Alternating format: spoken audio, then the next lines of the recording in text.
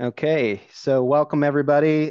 Deep Learning for Coders. We're covering week 8, convolutional neural nets. This was an interesting week in terms of like following along with the video, which is what I've been doing kind of up to this point, versus sometimes looking at the book. It turns out that half of the video this week was really about what John was talking about last week, which was the recommender system topic. So if you watch the video, 45 minutes were of that, and then the last 45 minutes, maybe a half hour, were dedicated to ConvNets, and then maybe another 10-15 minutes of Jeremy giving his productivity and life hacks. We can spend some time talking about that if you're interested. But I will focus primarily on the CNNs. Before I dig deep into the weeds here, um, just share my screen briefly. I'm thinking back to my field, which is insurance. I'm an actuary. There's a paper that's kind of relevant to what I do. I still need to really get into the detail with this, but essentially it's using convolutional neural nets in a regression style use case to predict healthcare costs, using historical data, like visit information, diagnosis information, um, prior cost.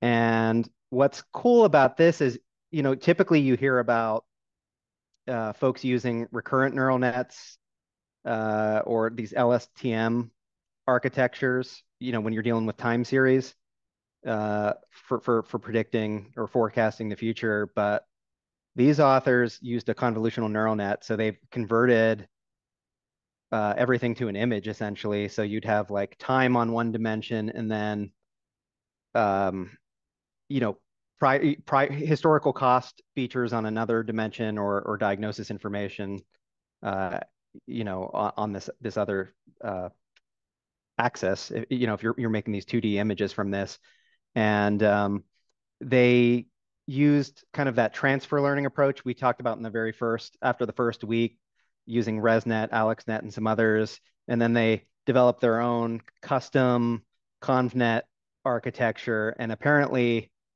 they're claiming that this outperforms some other models that they built using like XGBoost, which you would think would run really well with tabular style data, which this is, other than that they've converted it to an image. Um, Again, I haven't implemented this myself. I really have been kind of putting this on my list to try out, because I think it's really cool. And it's also something that Jeremy mentioned early on in the course, right, where folks were converting things to images when you wouldn't maybe think to do that initially.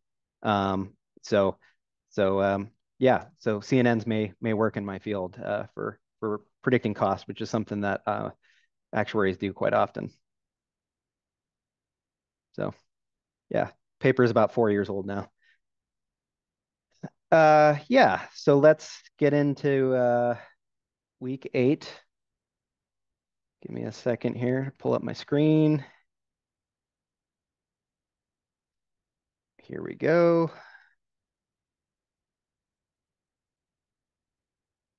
And hopefully you can read this. The left-hand side is really just my summary of what's, of the chapter versus the right-hand side, which is the fast book chapter. I think, the chapter really was more important this week than the video itself. So I'll walk through my really high level summary, and then maybe go through some of the diagrams from the book when we need to.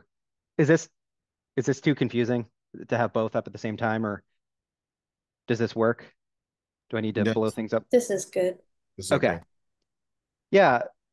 So interestingly enough, like the short story of convolutions, convolutional layers, is that really what we're doing is applying feature engineering to the data.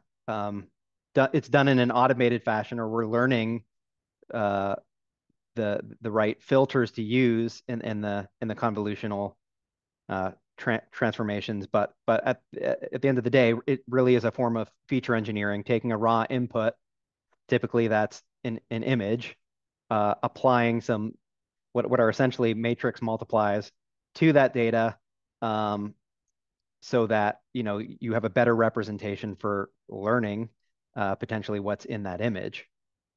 And a lot of the chapter is talking about basic filters for learning things like edge detection, how we can really highlight the top edge, a side edge, a diagonal edge.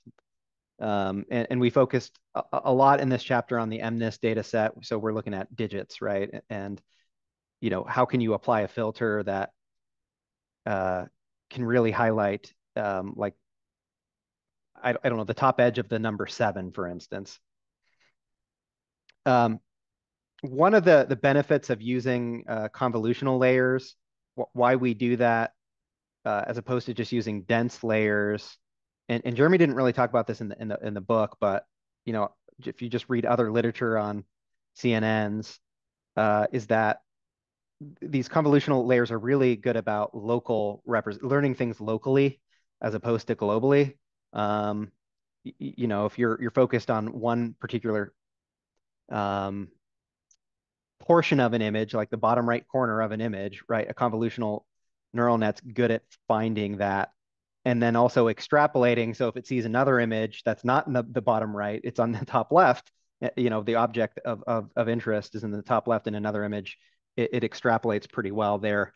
Whereas with those dense layers that you kind of learn about when you're first learning about neural networks aren't so good at local learning. It's better at global representations.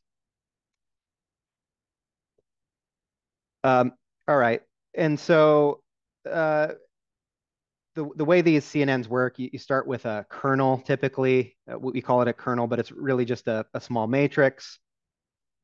And the canonical example, I guess used a lot in practice now, is a 3x3 matrix where we apply element-wise multiplication of that kernel matrix to a similar size portion of your input. And that could be the raw image or another layer. And on the right-hand side, this is I think a decent representation of what we're talking about here. So on the right, in the red, we would have our kernel. It's 3x3. We have an image. It's 7x7. And so you're taking all of the individual components of the 3x3 kernel, multiplying it each element wise to a 3x3 section of your image, and then adding those up, kind of like a dot product operation. But again, we're doing this element wise, then adding, and then you get a single number there. So it's really summarizing information from multiple pixels together into one figure, collapsing it together into one figure. And I've summarized on the left, we can construct our own filters, right, explicitly, as opposed to letting the model learn its own filters, which is what you do in practice. But just for the sake of understanding this, we can create a top edge detector here as follows, where you'd have a row of -1s in the top, a row of 1s in the bottom, and 0s in the middle. And so typically when you're looking at a digit, I'm scrolling over to the right now. Again, sorry, I'm jumping back and forth, but you would see these lighter pixels at the top, and then it would all of a sudden get pretty dark. And so this top edge detector, if you're placing this kernel somewhere in the middle here, it would really produce a high number potentially if this row of 1s hits up against this really dark set of rows here. Whereas if the middle row here is corresponding to this first row where we're seeing non-zero pixels, that would all get zeroed out, and then you're starting with zeros over here, and if you're multiplying that by -1s, that turns to all to zeros there. So again, this is a way to represent how you detect the top edge, we could manipulate that matrix a bit where we have the negative, or sorry, the ones on top and the negative ones on the bottom, and that would be good at detecting bottom edges. And just continuing in this vein, we could have a left edge detector. So we're essentially transposing some of these matrices, for detecting the horizontal edges. A left edge would have negative ones on the leftmost column, ones on the right. Kind of switch the right and left columns to get a right edge detector. And then in the book, there were a couple examples here of how to detect diagonal portions as well. And interestingly enough, I think in the book, and I could scroll through it and find it, but on one of these, he didn't just do like a set of ones and then zeros and negative ones. He did like ones and then negative ones and then zeros. And I played around with that a little bit using the kind of the fast book setup, and at this you still highlight the edges either way, whether or not you have a zero as your middle row there. But um, this is just kind of a basic setup if you want to understand what some of these filters are doing. Any questions at this point? Anybody struggle with this concept or find it interesting? Have you worked with CNNs in the past? Is this pretty much brand new for folks? This is kind of a review for me. Gotcha. Yeah, I think in the past, Torin, you mentioned you're pretty strong on theory, but haven't Yeah. haven't done a lot of stuff in the wild, Yeah. So right? I've done a lot of the by hand calculations from scratch before. Well, not a lot. Actually, I have one course that I did in grad school. Gotcha, Um, gotcha. yeah. Yeah, and as I've mentioned previously, I mostly work with tabular data, so I don't deal with neural nets a lot, and in particular, not CNNs. Hoping that changes in the future, but all right, let's continue with the process of applying these kernels across an image. And so, as we mentioned, you're kind of lining up a 3 by 3 kernel against a 3 by 3 section of your image, and typically you want to apply this kernel over the entire image. So on the right, this is trying to capture what you're doing here is, you start in the top left quadrant, apply your convolutional operation, move over to the right one slot, do the same mathematical operation, kind of move over to the right again, do that same operation. And on the left here, I'm just highlighting a function that was in the book, basically doing that element-wise multiplication, then summing things up. And then if you want to do this over the entire image or input space, you could, if you're doing this manually, you could use this apply kernel function, and then with a list comprehension, say, hey, do this for every, set of coordinates that spans my input space here, which, maybe that raw image.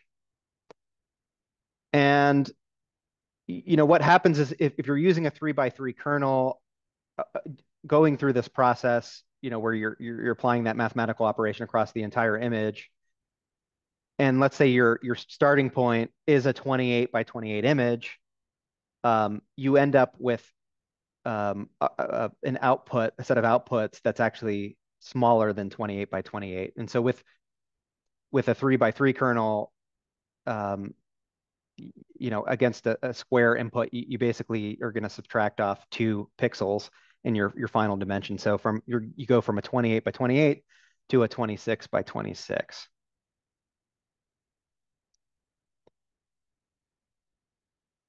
And then the book goes into, well, hey, like, you're not going to do this stuff by hand in practice. PyTorch does this work for you, or Fast AI abstracts some of that even more so.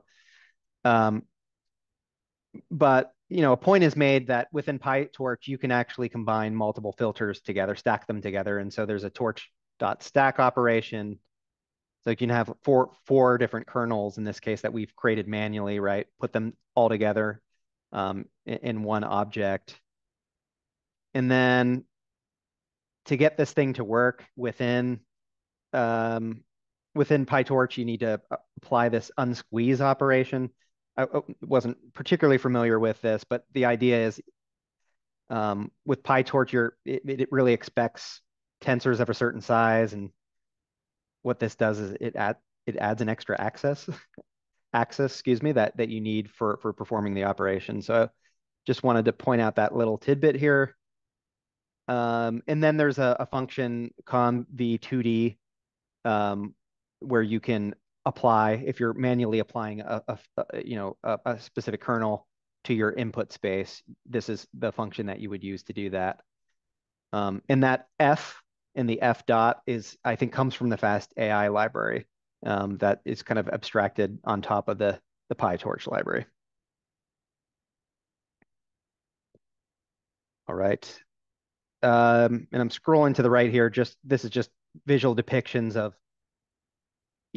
obviously this top image here is detecting edges on the top. Looks like here we're picking up edges on the left. More highlighting of left edge. Okay. And now there's this concept of padding out there that is, I guess, pretty common when you're setting up CNNs these days. And so, like we just talked about, when you're doing the convolutional operation, you lose dimensions, right? And one way to avoid that is to apply padding. And there's an image on the right here that depicts what padding's doing. And a lot of times, you're adding one or more pixels to the perimeter of your existing input, right? Which again could be that raw image. And that way, as you do this convolution operation across the entire image, you're not really losing um, any dimensions as you go across there. Um, and then there's like a formula out there. Um, so if your kernel is k by k and 3 by 3 is normal, the extra padding that you would need around the perimeter of your input so that you're not losing dimensions is you take the raw dimension 3 in this case, right, and do integer division by 2, right? So you take 3 divided by 2. The floor there is 1. It's right. It's one and a half. But round that down when you're doing integer division. So that would be the extra padding that you would need around your entire image. Does that make sense? Okay. And so then another concept that we learn about in this section is what's called strides. Um, and so we just talked about the process of moving across your image or input. Um, and, in the first depiction here, we're moving over one column over at a time from left to right. But we don't have to do that. We could actually move 2 columns over at a time instead of one. So that would be, I think that's called, what is it, a stride 2 convolution. If you're jumping over columns, you're moving skipping one column at a time. And I guess that is the standard approach these days is to use a stride 2. And I'm going to pick on Torin. Part of when you're using stride 2, your output space also decreases there. I don't recall in the book or the lecture of why we want to do stride 2 and why that's preferred over just a stride of 1 there. Do you recall, or does anybody, other than you are kind of reducing the dimensionality overall, and sometimes that's preferable, but why do we do that now as our standard operation? Yeah, I don't know, but I think what I would guess is what you were saying about dimension reduction. Yeah. Hmm. Um, and then there is a formula out here as well on the left, basically that will show you what the size of your output will look like with depending on what your stride pace is. Um, generally speaking, your output size, your dimensions will decrease by a factor of two, and because you're talking a 2 by 2 grid, your overall, dimensions, squared, right, will decrease by a factor of four. Um, So, there's some integer division going on here. So it's not a straight, your dimensions decrease. It doesn't necessarily exactly half each time, but that's pretty much what's happening. You'll see some examples throughout the book there.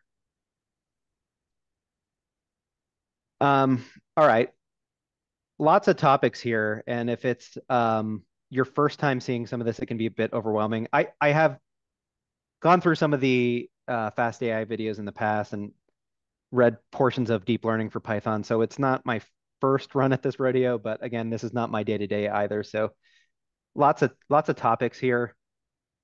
Um, you know, midway through the chapter, there's this idea that like, hey, if this makes it easier for you to understand, you can actually express the convolution operation as a matrix multiply.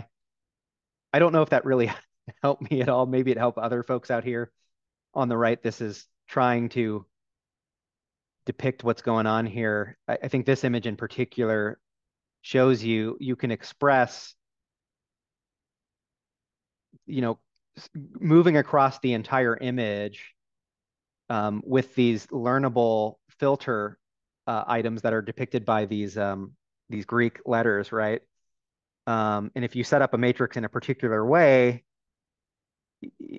um, again, those Greek letters are your learnable filter numbers. These A through J's are pixels in your image.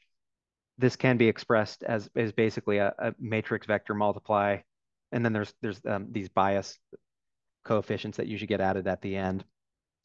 Um, there's some additional complexities here though, like the alphas all have to equal the same value, right? Uh, these you can't have like an alpha 0 and an alpha 1, for instance. These all have to be the same. Betas would all have to be the same. And in this representation, there are zeros as well. And those aren't learnable things during training. Like those will always stay as zero weights. Again, that's mentioned here in the book. Um, I didn't again find this particularly helpful, other than I don't know, maybe matrix multiplication is less scary for folks, so you can kind of convert this whole process as one matrix vector multiply. Yeah, and I don't know if this helps either, but so in sometimes like in spatial statistics, or if you just have gridded data, like an Hmm. image, and you want to do tabular regression, you might have a feature that's like your neighbor to the left value, top down, uh, right? And so you can sort of think of those alpha, beta, gamma, delta as the regression coefficients for the effect of your neighbor to the right, left, up, and down.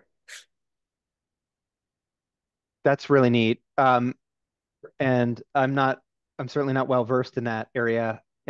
Would you ever use convolutions for doing some of that stuff, or Yeah, people are using CNN in spatial statistics quite a bit okay, now. yeah, Yeah. neat. Okay, I mean, I just make one observation. Sorry, I'm late coming in here. yeah, hey Ron. That one of the things about looking at it as a matrix multiplication that makes you realize, hey, this is actually just like a dense layer, except it's highly constrained. Like a lot of things are constrained to be zero. Sometimes it's called Hmm. inductive bias, right? It's got some inductive bias. We Hmm. think this has a certain structure to it. So it's a dense layer, but highly constrained. A lot of the variables are stuck to be the same. A lot of them are set to zero. So I think that was one of the insights I got from that section Yeah. or somewhere. Maybe not from that section, but from somewhere. I mean, I would think from a computational standpoint, if you can set something up as a matrix or matrix vector multiplication, then that's going to just run faster, more efficiently. So I don't know if under the hood something like this is really happening or not. Um, but right, I mean, computers are kind of, Yeah, particularly GPUs, are designed to do matrix multiplies. So, you but know, if your image is really big, you'd have a really sparse matrix anyway. I don't know. I guess you could use sparse matrix methods.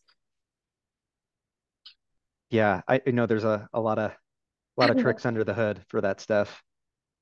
That's like a whole nother course. All right. And then just moving on to like creating a CNN from scratch. Again, I'm kind of duplicating on the left and right here. I'm just doing the greatest hits on the left for Ron. If you didn't capture this, I kind of summarizing stuff on the left. The right is the actual book. Um, but seems similar to TensorFlow. I'm not as familiar with PyTorch, where you can set up, you know, a sequential model where you're defining, hey, here's my convolutional layer. You could put in a dense layer, throw in an activation in the form of a ray U, and then, another convolutional layer here. So this is just, I guess the syntax that's being used to instantiate this type of model. And then Jeremy advocates for creating your own custom functions because it, reduces the likelihood that you're going to make an error. And so basically he's just taking this concept above, but automatically accounting for like the padding size that we want, automatically putting this RayU activation at the end of our convolutional neural net. So I thought that was kind of cool.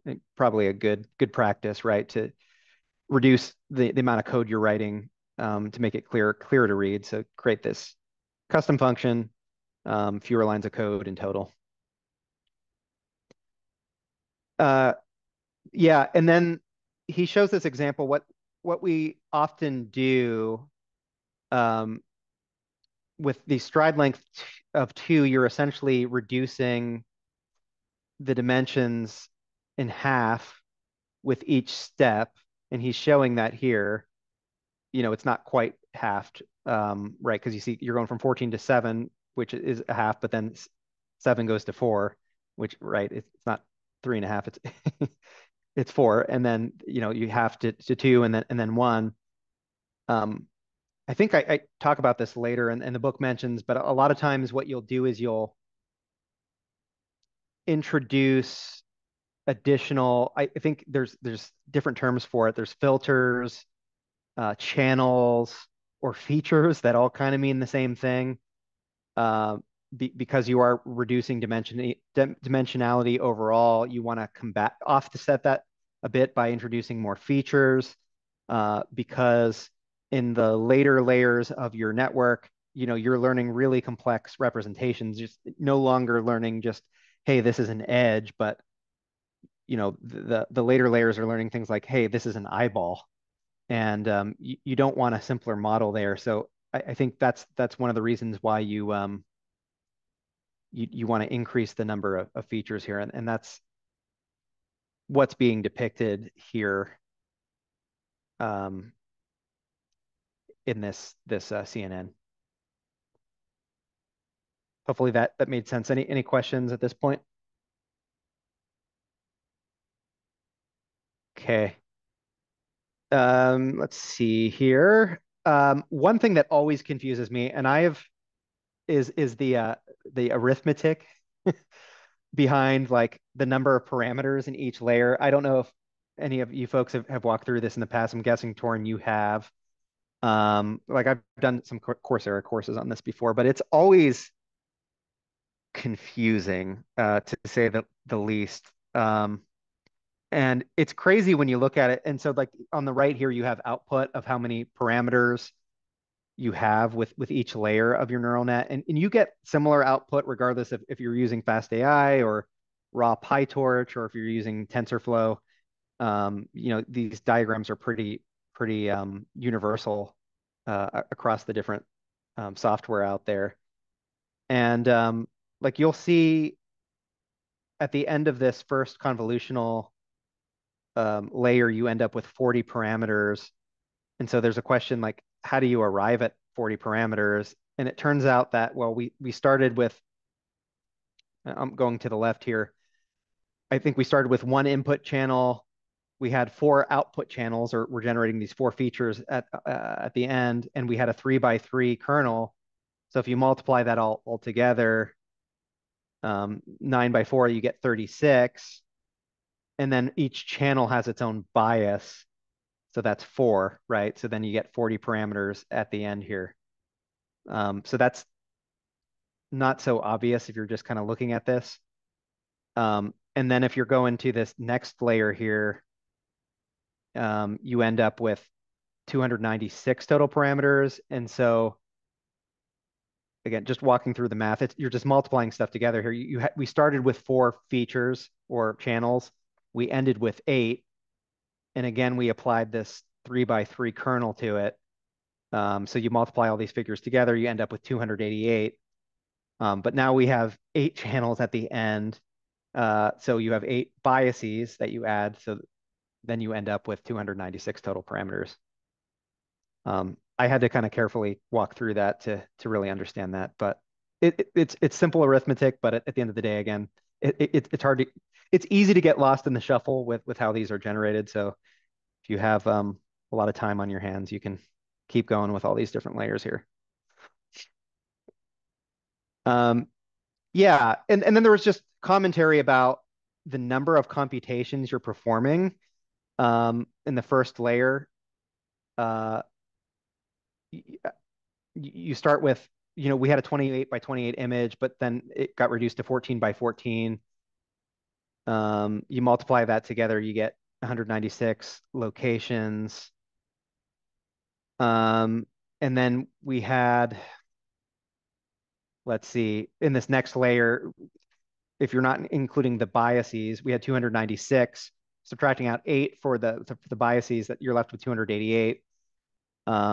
You take 196 by 288, you have over 56,000 multiplications that are happening. And then in the next layer, we're starting with a 7 by 7. So that's 49. And then we have these, over 1,100 parameter weights. Subtract out the biases, you do that multiplication together, and you still have the same number of computations happening across layers. And the justification there, again, is like you don't want to reduce complexity as you move through the network there, because again, you're learning higher, more sophisticated representation. So you don't want lower dimensions. You want to keep things somewhat stable. Hopefully, I've interpreted that correctly. If anyone else had a different takeaway from that section, let me know. But that's kind of what I'm understanding here. And just in the wild, you typically do see like the number of features coming out of each convolutional network doubling, or channels, if you want to call them that, or filters. And again, the stride length of 2 seems to be kind of the default assumption that folks tend to be making these days. So as long as you're doubling your features with each of these convolutional layers, and then you're doing a stride length of 2, you're kind of keeping things somewhat stable from a computational standpoint.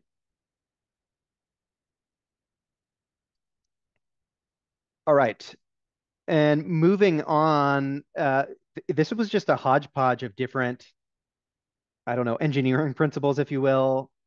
If you're having trouble with maybe long training times or poor accuracy, one thing you see people do sometimes is increasing your kernel in that first layer.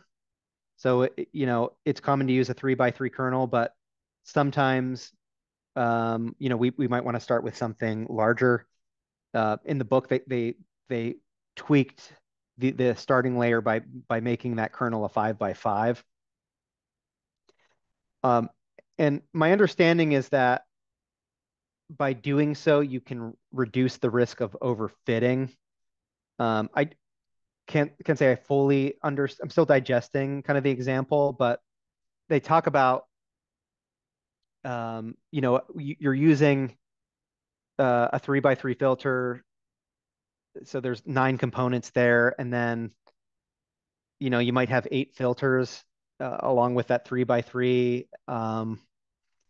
So at the end of the day, you're using 9 pixels to produce 8 filters is kind of the takeaway. Again, I'm probably not explaining that eloquently, but that sure sounds like overfitting. It's kind of like in a basic regression problem, if you had 3 data points and you wanted to fit a quadratic equation to it, like you're going to overfit.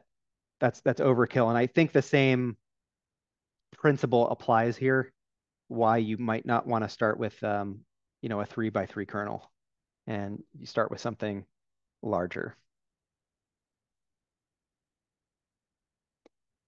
Another thing that was mentioned when you're building your neural net layers, I'm scrolling down here so we can get a visual depiction of, yeah, it's activation stats.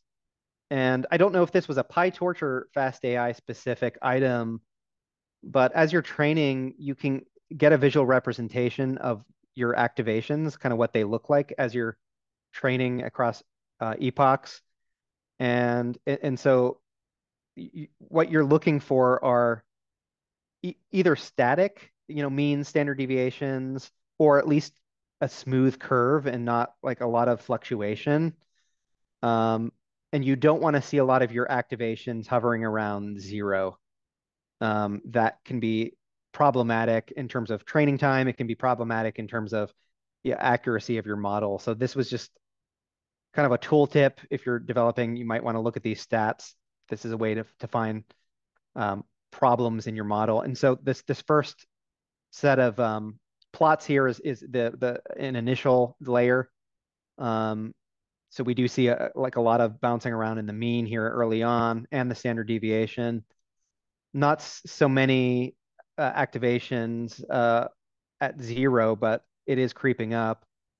And then we're looking at a later layer in our network, and we're seeing just this crazy drop off, right, in the mean and the standard deviation. And then almost all of our activations are close to 0.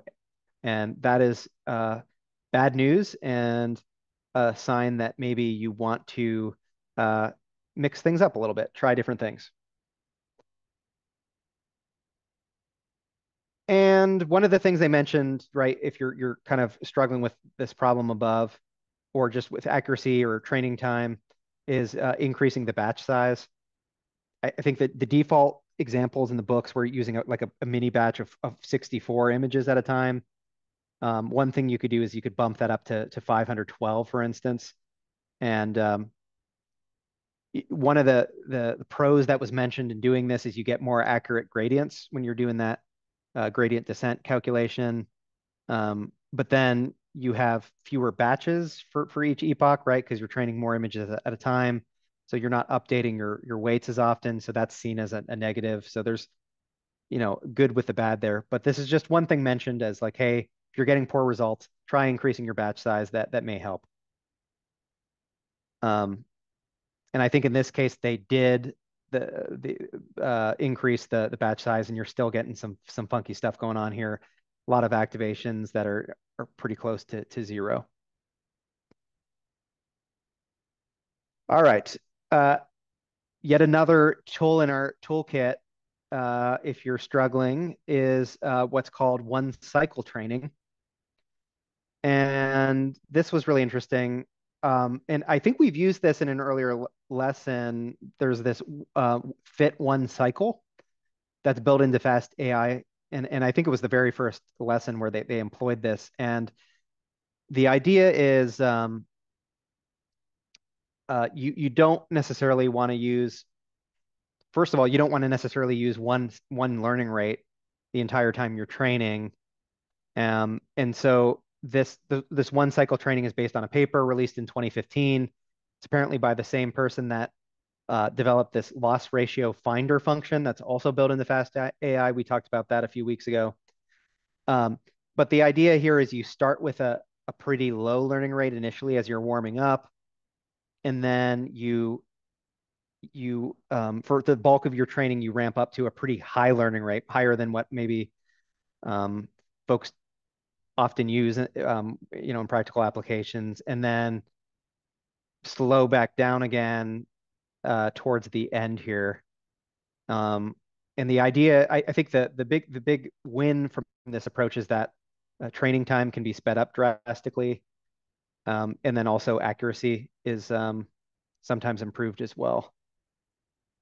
So that's one thing that you can do. And scrolling down here, I think this is output after applying that one cycle, and things are still looking a little funky here, but maybe not quite as funky as before. At least the percentage of activations near zero. They're still high, but it's not like close to 100%. It's more like 80% that we were seeing before.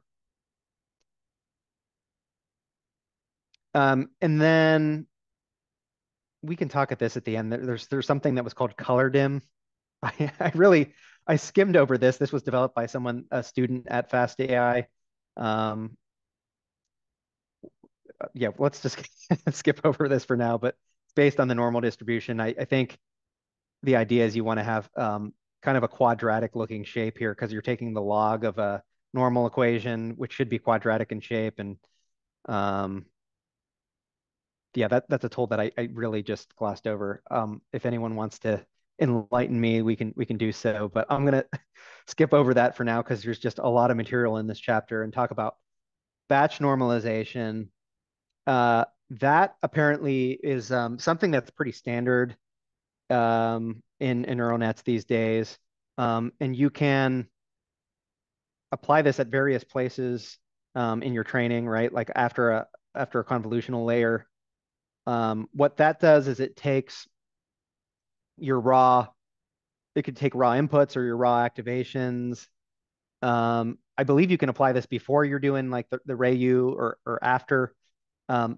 But it takes the raw input and normalizes it, similar to like a z-score, where you're subtracting out the means of the activations and dividing by the standard deviation.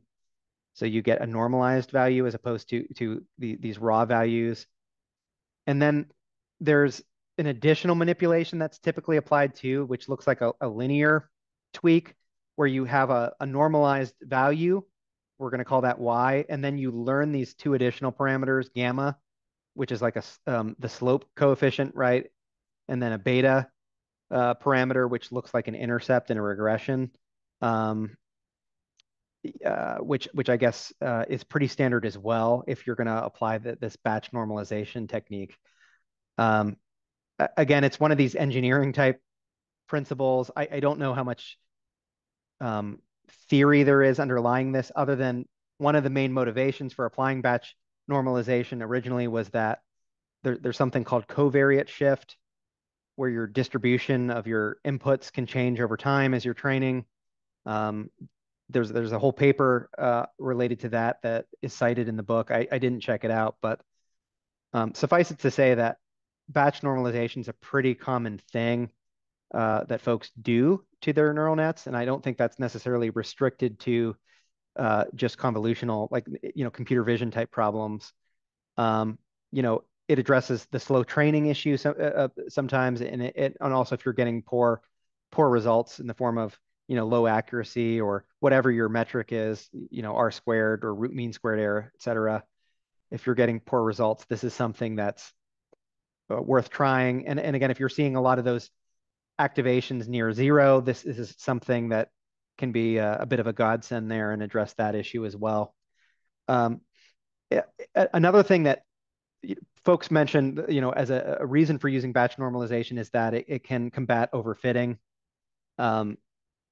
This was left out of the chapter, but was mentioned in the video dropout, which is another common technique. And it's, in some respects, doing, also trying to tackle that idea of overfitting Um, and so like if you're just dealing with like a dense, a fully connected neural net, you could randomly remove some of those connections, right? And that would be like dropout applied to a fully connected layer as a way to combat overfitting. And so a similar principle happens with like the convolutional operation, right? Like once you apply a convolution to an image, you still get another image on the back end. It just might highlight edges, for instance. And so if you apply um, dropout to the transformed image, right, you're just going to get like a lot of zeroed out pixels, and it still may resemble an image. It's just corrupted a little bit or transformed. And so doing so combats overfitting. You may end up with a more generalizable result um, because you're applying that process. And so I don't know if it's recommended to do like both batch normalization and dropout. I know those are two common tools that you see out in the wild, but you should probably know both of those to a degree. Yeah, and then I'll just kind of wrap up by things that were mentioned in the video that weren't addressed in the book at all. When you're doing these convnets, I guess one thing you typically see now is average polling at the end, where you have I don't know if you don't necessarily have a 1 by 1 final output, but maybe it's like a 7 by 7 or something like that, and the polling would actually just take the average of the 7 activations potentially that you have at the end. And I guess that it tends to be more common today than something that was more common just a few years ago, which was called max polling. Where if you have a grid, you may take just the max activation of a certain grid size. So check out the video if you haven't for more details on that. Again, it wasn't really emphasized in the chapter itself, but again, I understand polling is pretty common also in computer vision problems. So if you're building these things from scratch, you're probably going to have these convnet layers. You're going to have these ReLU activation layers. You may have some dense layers at the end, a polling layer, um, and potentially dropout and batch normalization along the way. These are all different tools or methods that you typically see in the architectures that kind of win the day that as your final model. You kind of need to know about all these things to a degree there. So yeah, we're pretty close to the hour here. That was a lot of material. We can talk about Jeremy's productivity hacks if you want, like eating a well-balanced diet and getting enough sleep. And it's interesting. Jeremy mentions he spends half of his day just learning something new. I wish I had that luxury as well. I typically find that like 6 hours of my day are spent in meetings, so I can't really devote half of it to learning something new. But it's a great thing to do if you can swing it. I didn't listen to that part of the video because I watched both of them, 7 and 8 yesterday, so I just stopped. Yeah, it was definitely a lot. I mean, I think he has some really good recommendations out there. Right? Like he's promoting the book that his one of his partners in writing the book. I think that was mentioned early on. Yeah, Like it's called meta learning or something. How to yeah. learn. Um, and a point was made that the neural net methods, the knowledge base just has been expanding exponentially, and like you're never going to understand it all. So Jeremy's recommendation is like get on Twitter, like learn from the experts. What are they putting out there? You can kind of get like the best of like what you need to know out there, and also like specialize in stuff. Like just get really good at certain things. Collaborate with others that maybe specialize in things that you're not specializing in. But it's kind of hard to be a true generalist and get all of this stuff.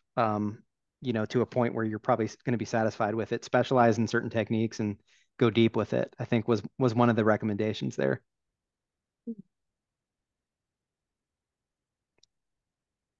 Yeah, I agree with the sleeping. Get 8 hours of sleep. Yeah. Yes, and Jeremy works less than most people too, apparently. That was the other thing.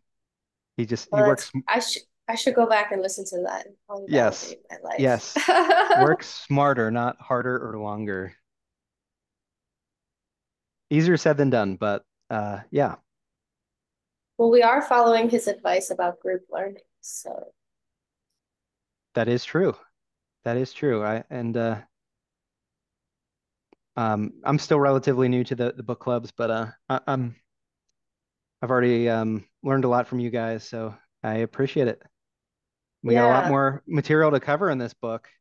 And actually, I don't know, are we essentially done with the book in a week or two? Because I think the next chapter was ethics, if we're doing that one. But then are we moving beyond the book at that point or not? Yeah, Because we're yeah, I pretty think close to Yeah. part two.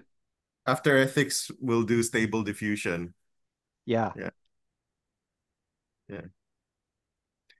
Aaron, I was also thinking about the stride stuff that you were discussing earlier. I don't know if it helps, but stride two kind of, I mean, in an image kind of context, Hmm. there's a regularity in terms of what you're looking for in an image. So I would think that having stride two is more useful than stride one to reduce overlap, so to speak. Because if you have stride one, the parts of the image that have, I mean, as you move one column or one row, there's more overlap as you move, Yeah.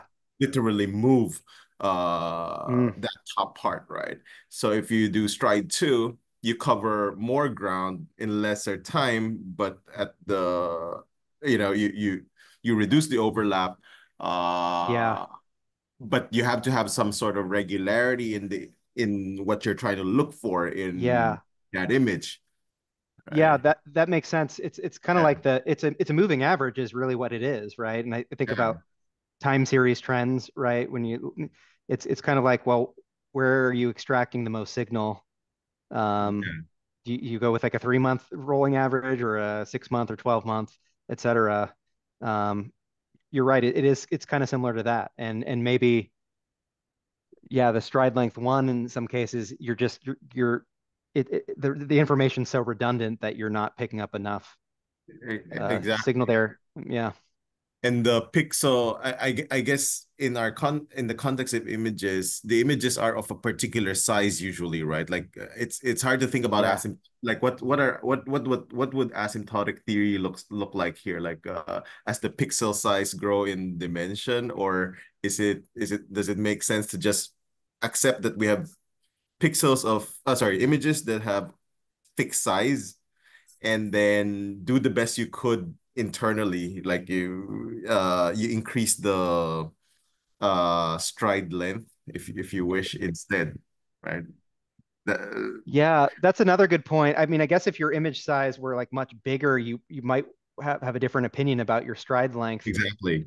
Yeah. But I think, what you read out there is folks are not using huge image sizes, and most of that is just kind of a memory and a training issue, right? Like if you have Yeah. too many pixels there, you're going to train forever. Yeah. Mhm. Yeah. So So that 28 yeah. by 28 seems like kind of normal. I'm sure that's not the only, Hmm. set of dimensions that are out there, but they tend to be pretty small overall from what Yeah. I've seen. Yeah. I guess it also has an effect on the parameter count. Oh yeah. You could trace everything, like what would be a good stride number, but I guess they settled on two. Seems like they settled on two. I still haven't fully figured out how, in a typical neural net model, you have hundreds of thousands of parameters, yet you're still not overfitting. Right. I come from traditional like regression modeling, and it still blows my mind that that's possible, right? Um, although, you know, it is a high dimensionality problem if you think about it with each of these individual images. But still, yeah, I'm not over that you are fitting so many parameters here. Yeah. Huh.